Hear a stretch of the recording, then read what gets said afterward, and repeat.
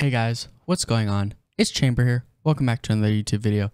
Now in today's video, we're going to be explaining MSI mode, how to set it, what you can do, the difference between that and line-based mode. We're going to explain that. Now, this is a forum post on the Guru 3D forums from back in 2013.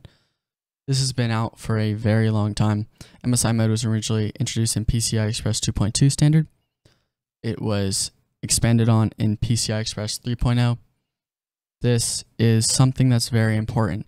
Now, there's something called your IRQ. That's kind of what it sends it through. Unlike the line, kind of think of it as like a phone number, kind of as the way I understand it. This form does explain it. So basically, this tool helps you lower your latency. I know people who have had issues with latency. They've had weird mouse graphs, their mouse hasn't felt as good, different stuff like that. So basically, the original way to do it was to just use the registry. Use the registry key. You can hit Windows key and R, then type in regedit, but we're not going to do that. As you can see, I was actually in here, and you'd have to have a new key called MSI support, hit it to 1. This tool does it easier. You don't have to go into the registry. So this is a little more safer. Before I show you how to do it, certain SATA will have issues. For example, Windows 7, Windows 8, and 8.1, I have known them to have issues if you do not install a brand new driver. The driver that Windows gives you will cause blue screens. You won't be able to get back into your OS. Maybe you want to back up something if you're on that, or you're a little skeptical of this. This works. I've had it on my Windows 10 installs for months. I've had no issues with it. Something important for me to say. So this thread forum post will be linked down below in the description. You're going to want to go to MSI Utility V3. I just started using it over V2. You're going to want to download it.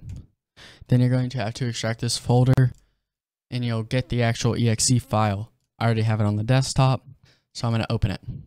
Now, the first thing we're going to look at is these IRQs. Now, as you can see that my Realtek Ethernet driver and my SATA controller are on the same. Now, that is bad. This will cause issues. My SATA and my Ethernet will not be very smooth. I might have some issues. So, a way you can actually tell if something is in MSI mode is by these IRQ numbers. Negative numbers will always be MSI mode. The lower the number does not mean the better it is. Doesn't matter. Positive numbers are line-based. Negative numbers are MSI mode. So, as you can see, supported modes, as you can see, my SATA controller is in MSI mode. I could actually double click, and I could put it in MSI mode from here. Not going to do that. So, as you can see, my SATA controller does support MSI mode. Yours may not. So, we're going to start off with your Ethernet. So, I'm going to check in MSI mode. It does work. So, I'm going to put this in high priority. Your internet is important to you.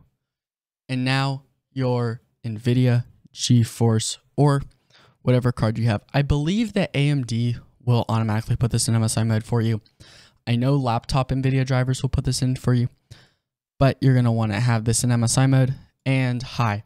Oh, the Ampere drivers, some of them might put them in MSI mode and high for you. Anyways, you're going to want to put your USB controller, so you're going to want to hit high as well. You might have another USB controller. Set that one to high in MSI mode as well. Your SATA controller. Now, as you've said, if it says MSI mode, it typically will go into MSI mode, no problem. I'm going to click yes to MSI mode because I know it will work. Windows 10, you'll typically have no issues, especially if you're on a newer system. While I'm thinking about this right now, you must, if you're having issues, run as administrator. Then you can get back into it. So I'm just going to set these once again. So low, high, high, and high. You want your SATA controller in low. Pretty sure I haven't said this already. Just put it in low because you're going to be playing your games on your RAM especially if you have 16 gigabytes of RAM like me, you're going to want to put this. Your games will not be running on your SSD or your hard drive. Your audio controller. This one is very important, I found, to not have an MSI mode. This is the one I really recommend not putting in MSI mode. I've known people that have audio dropouts that have like pops and stuff.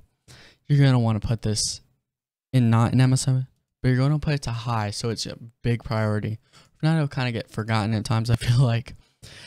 Now, these express root ports. Now, I believe this is just an AMD thing. Maybe if you have an Intel system and you have these, Intel systems I've seen don't have them, but these root ports are these. Now, the reason that I actually have IRQ sharing currently on Realtek and SATA is because, as you can see on this root port, I have my Realtek right here and my SATA controllers together. That's important. So that's why I had IRQ sharing. They're on the same link. You can actually tell what is what by, let's say I click on this root port. Then you'll see location. So I'm going to click on the first one, and as you can see, PCI bus 0, device 1, function 3. PCI bus 0, device 1, function 3. That is that one. So I'm going to hit this one in MSI mode. I'm going to actually put this in low. Now, even if you don't have your SATA controller in MSI mode, and you set that top one in MSI mode, you will have no issues with it. On Windows 7, I've had that one in MSI mode. Windows 8.1 I have had no issues. Now, this is my graphics card. So, device 3, function 1. I hit the second one. Device 3, function 1. So that is that root, that express, PCI Express slot.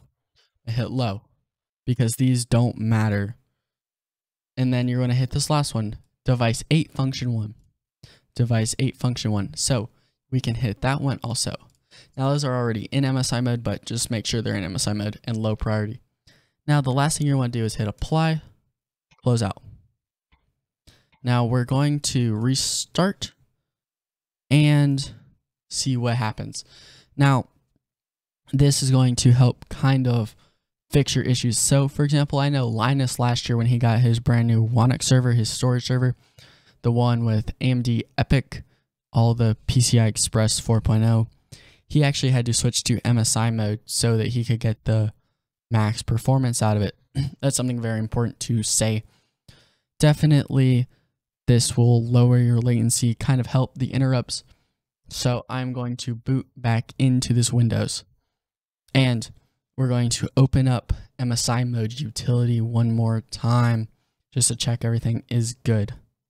I believe it's restarting one more time just because of the fact that I switched some stuff in the MSI mode. And I'll be right back when it boots. Okay, so I'm back. You're going to want to open up the MSI mode utility one more time, right click, run as administrator. Now, as you can see, I no longer have IRQ sharing. -2, there's nothing with -2. There's nothing with -3, nothing with -4, nothing with 43, nothing with -5, -6, or -7. Now, the reason it gives me all these is because of my different USB ports that I have. So each USB port has a different IRQ number. It's very important just to say. But that's the end of the video. I hope you guys did enjoy. Hit the like button down below. Subscribe if you guys are new. Share this to someone if they need to get good latency. Anyways, I hope you guys have enjoyed. I will see you guys later. Bye, guys.